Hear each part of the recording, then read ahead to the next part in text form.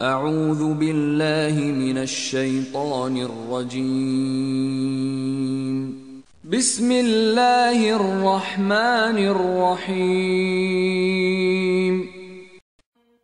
Noon, by the pen and what they inscribe. You are not, O Muhammad, by the favor of your Lord, a madman. And indeed, for you is a reward uninterrupted. And indeed, you are of a great moral character. So you will see and they will see. Which of you is the afflicted by a devil? Indeed, your Lord is most knowing of who has gone astray from his way, and he is most knowing of the rightly guided. Then do not obey the deniers. They wish that you would soften in your position, so they would soften toward you. And do not obey every worthless habitual swearer and scorner going about with malicious gossip, a preventer of good, transgressing and sinful, cruel moreover, and an illegitimate pretender, because he is a possessor of wealth and children. When our verses are recited to him, he says, legends of the former peoples. We will brand him upon the snout. Indeed, we have tried them as we tried the companions of the garden, when they swore to cut its fruit in the early morning, without making exception. So there came upon the garden an affliction from your Lord while they were asleep, and it became as though reaped. They called one another at morning, saying, "Go early to your crop if you would cut the fruit."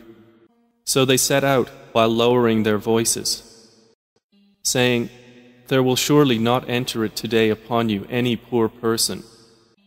And they went early in determination, assuming themselves able. But when they saw it, they said, "Indeed, we are lost. Rather, we have been deprived." The most moderate of them said, "Did I not say to you, why do you not exalt Allah?" They said, "Exalted is our Lord. Indeed, we were wrongdoers." Then they approached one another, blaming each other. They said, "O woe to us! Indeed, we were transgressors. Perhaps our Lord will substitute for us one better than it. Indeed, we are toward our Lord desirous." Such is the punishment of this world, and the punishment of the hereafter is greater, if they only knew. Indeed, for the righteous with their Lord are the gardens of pleasure. Then will we treat the Muslims like the criminals? What is the matter with you? How do you judge? Or do you have a scripture in which you learn that indeed for you is whatever you choose?